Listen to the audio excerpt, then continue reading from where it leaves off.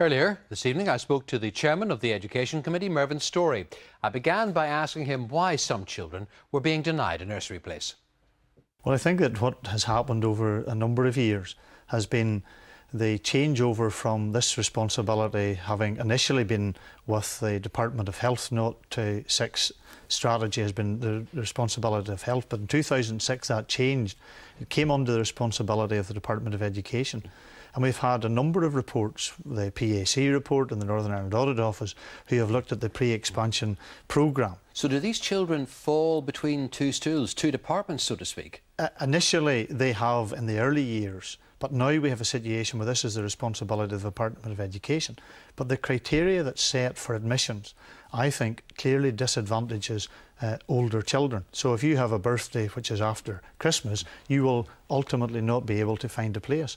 While the department will tell us that somewhere in the region of 90% of places have been fulfilled, you have a degree of anomalies across the system in relation to the criteria that's used, in relation to the age of the child and location. So why will the Department of Education then not take control?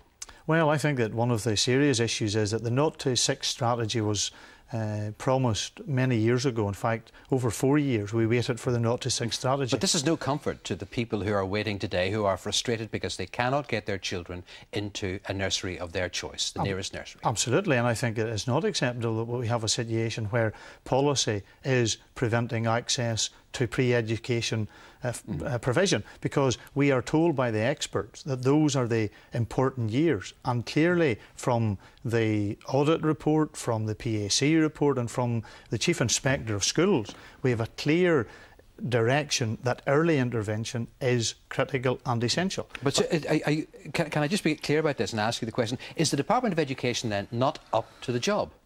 Well, I get continually frustrated with policy after policy, but no delivery. For those parents who have either not had a place, or for those parents who have been told, yes, we can provide you a place, but it'll be 40 miles away from your home, I don't think that that is a good way for a department to be running an education service. So, can you deliver change? Well, I think a change has to be delivered. It's not the matter, could we deliver change? Yes, change has to be delivered. And these are the issues that parents listening to this programme tonight want real change in.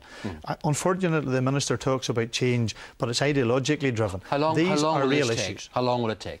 I think that the criteria needs to be fundamentally addressed, because it currently disadvantages older children, and I think that there needs to be put in place a fair, level playing field between.